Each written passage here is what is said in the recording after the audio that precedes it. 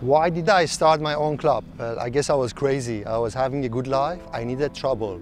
I needed something that challenges me, right? For years I was working for different clubs, big names. I have great memories. I've learned so much from them. But I got to a point that I had question marks in my head. What's next? What are you gonna do? What is it that will make you happy? Is it to stay in your comfort zone, coach and be happy 20, 30 players? Or is it something bigger? So that was the starting point of me wanting to start my own club. But let's talk more about this. So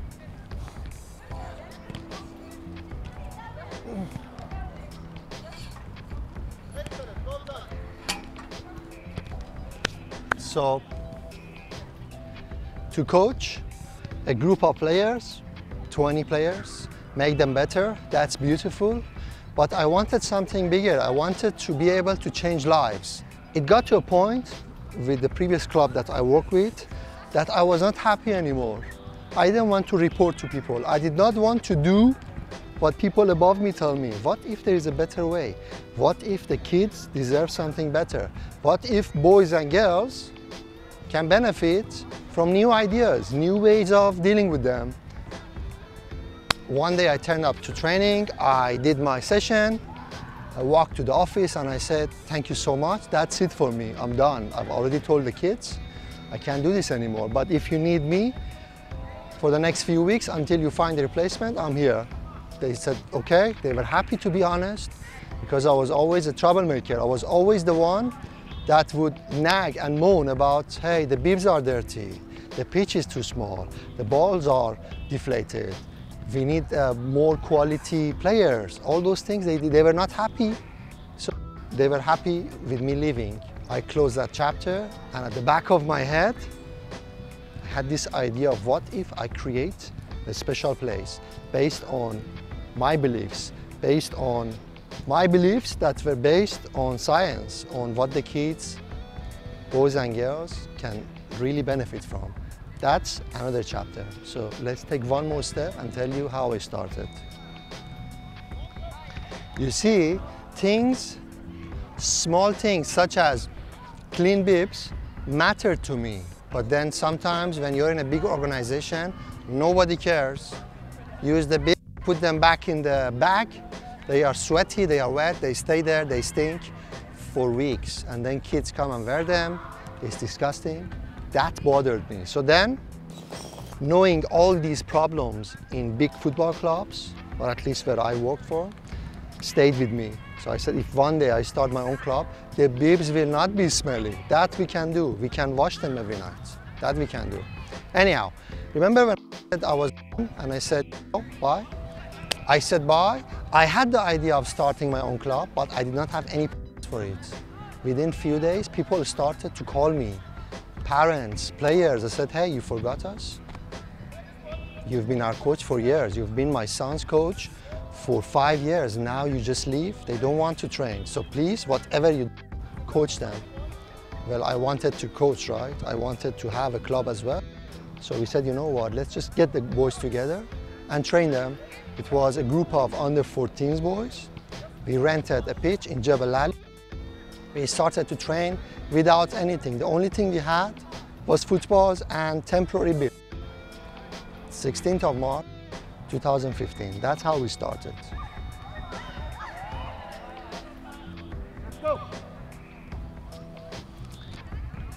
So, I got to a point that I had a group of under 14s boys, and we said, let's plan and start the club. You would not believe what happened in the next 2 weeks. Everybody contacted me. People that I did not even know. They would say, hey, my son is crying. You're not there, he's crying. And I would say, I don't even know your son.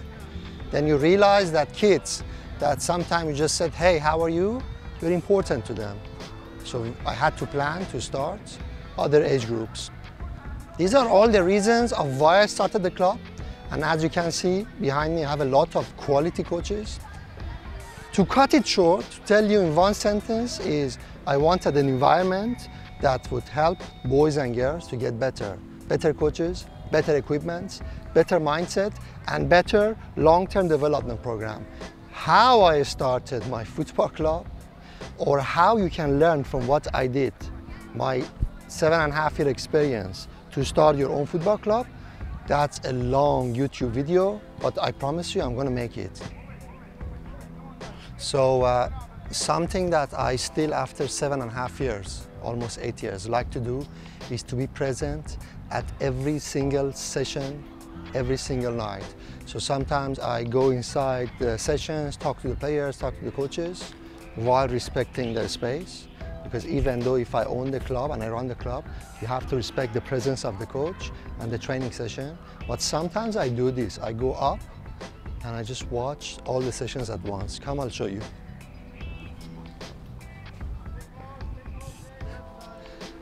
Number one mistake that people do when they run a successful organization is sometimes they delegate, which is important, but then they let go. They don't know what's going on. For me, it's important to know what's happening with every single kid.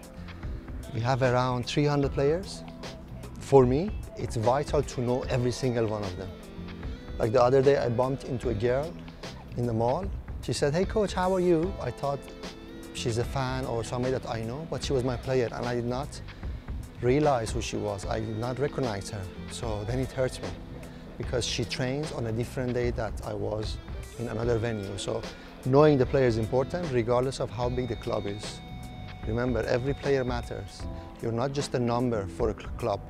You are an important member, even if you don't play in the league matches on Sunday.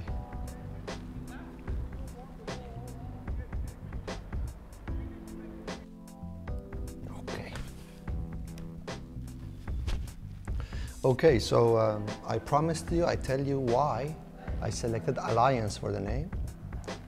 The main reason is I had a group of boys, remember, the under 14s, and they were together, they were family. So I needed a name that would relate to being together. Then the first name is United, so I didn't want United because there are 2,000 clubs with United, Union, all those things. And then we got to the name of Alliance. It starts with A, the first letter, it's togetherness.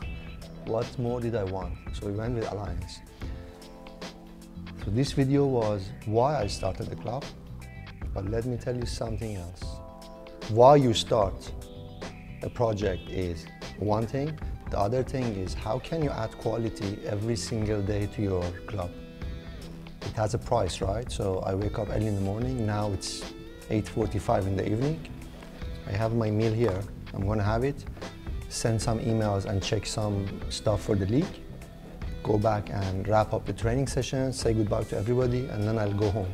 So there is always a price. Yeah, we are a good club, we are getting better every day, we are well known, blah, blah, blah, blah, which is nice, but nobody sees the hours that we put, myself and everybody that's working with me.